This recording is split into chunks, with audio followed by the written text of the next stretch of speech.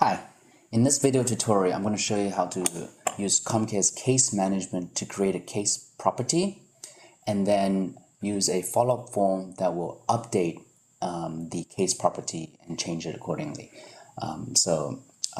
Let's take a look at this overview in Millernote, and then hopefully it will be a little more clear before we jump right into the actual hands-on within CommCareHQ. So first things first, we have a case property. Think of it in this red box here, and we're going to track the status. So for now, we're just going to assume that, all case properties start with a null value.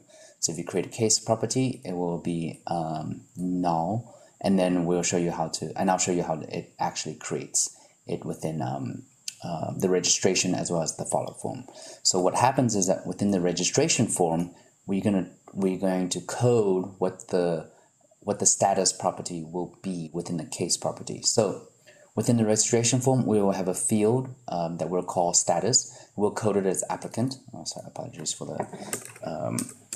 And what happens is that when you submit this form, it could be based on logic saying if they are over 18, become an applicant. So we'll do some logic built into the form itself, but essentially, it's best to probably use a hidden value that tracks the status, and then we'll say applicant. And then when you submit the form, what will happen is that when you submit the form, it's going to basically go ahead and turn this null value, let's strike it out, into, maybe we'll do a little tracking of the history. Now it'll become applicant. So maybe we don't. So that's what's going to happen is that submission of the form will update the case property called status to applicant from null. And then what will happen is that in a follow-up form, we're going to go ahead and basically pull. Oh, that did not work. So let's go ahead and go like that. And then switch it so that what happens is that registration writes applicant, and then a follow-up form will pull the status, and then maybe it turns from applicant to selected, and then it will basically go back again from here. We're going to show you how to. We'll show you how to turn selected to change this from applicant to then selected. Hope that's clear.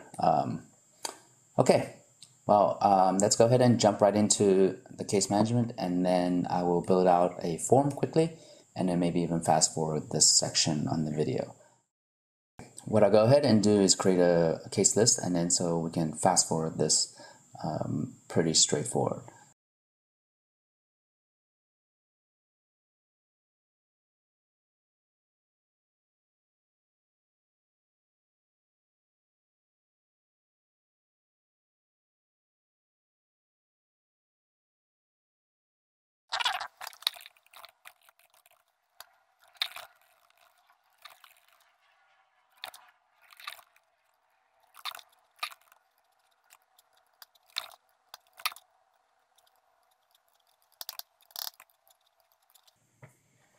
Okay, so what we went ahead and did, it was create a registration form, capture name, date, and then a status. And then we'll submit this, and then what we'll show you is creating the mapping this to the case property, which is super important. So we'll go ahead and go do that.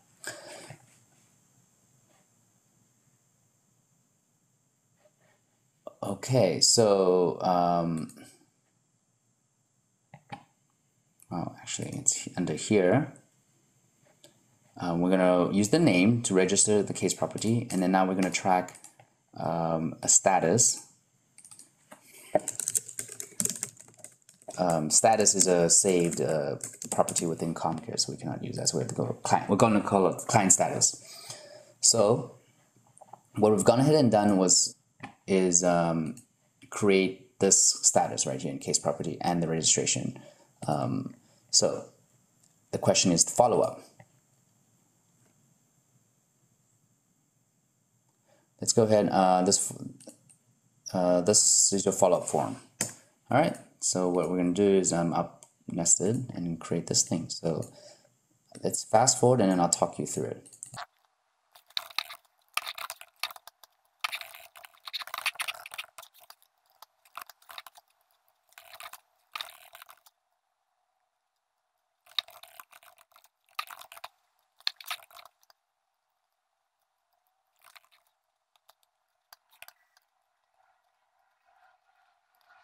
All right, so now that we've gone in and created this follow-up form, what you'll notice is that I created a few things here. That will happen is that status will be default pulling from the case property.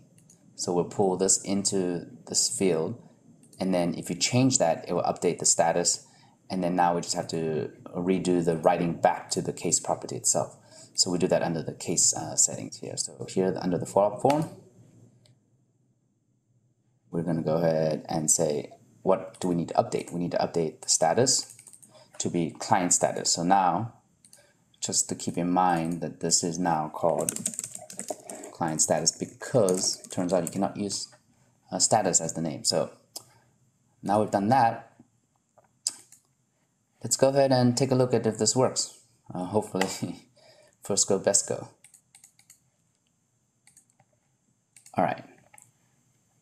So you do a case list, you do a registration form. I'm going to call this Tony, today's date, and then I'm going to say applicant. Go ahead. And well, actually, before I do that, well, let's go ahead and submit and see what happens. So if we go home, oh wait, apologies.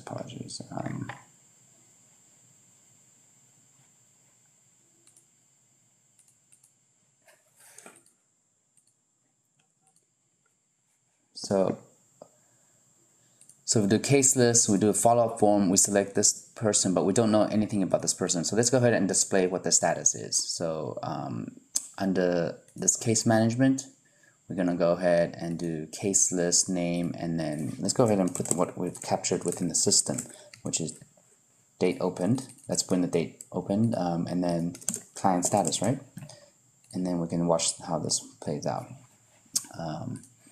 And now it should track its applicant, right?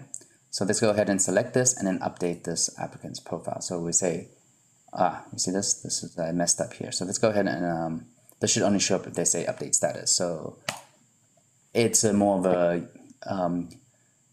UI user-centered design process. So let's go make this display property has selected this. I like having checkboxes to reveal things within for the user, so that way default is always only things you need to see. So go ahead and create the follow-up. We've created a follow-up form. We select this applicant. We want to update them to become selected. So this is your follow-up form. Update status. This is the default value that is. We're going to select selected, but and then what will happen is that it's going to recode status to selected, and then when we submit, it's going to write to the case property. And you can check that with this little nifty little thing here. So this form hidden value is going to change to selected. So if we had selected applicant, you can see that it's going to say applicant, which will mean it'll rewrite the case property with the same property because that's the default value. And selected.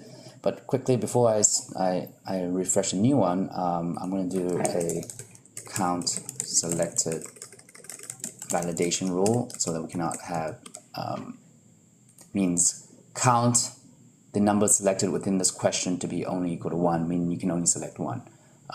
So we'll show that in a little bit. So we go ahead and submit, complete, and what we should see is that when we follow up with this person, it's become selected. So let's go ahead and select this person again, say you want to update their, you create another form, you update their status, see it selected, and then we switch to applicant. But if we go ahead and refresh, we can go ahead and to see this new update. So follow up, update status, go ahead and say, if you do this, you cannot have more than 1, okay. and then we go ahead and submit.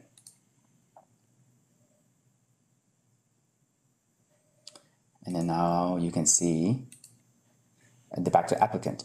So what happens is that CommCare will track every form submission, so you can see the history. The client status in the case property is what is currently, it can only store one value at a time, but the form that writes to it, I'll show you here, this form will have multiple entries, so you see the history, so you can roll back every time it was changed.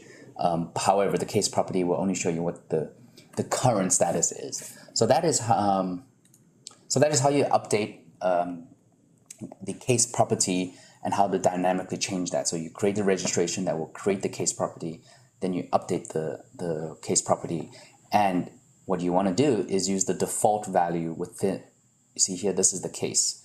Use the default value to bring it into, and then that will show you what it is. Something to keep in mind is that case it's case sensitive, so it's really important that if you store say if you store pending in the case in the status, and you try to pull that into the default value, CommCare will call an error because a default pending is not a value within here. So you need to build this to include pending, including how it's spelled in the choice value. So that's something to think about. But other than that, that's how you do it. And then if you wanted to store, we can talk about the next question later on. But for now, this is how you create a case property within the registration form and then update the case property through a follow-up form. So I'll stop it there, and I'll see you in the next one. Bye.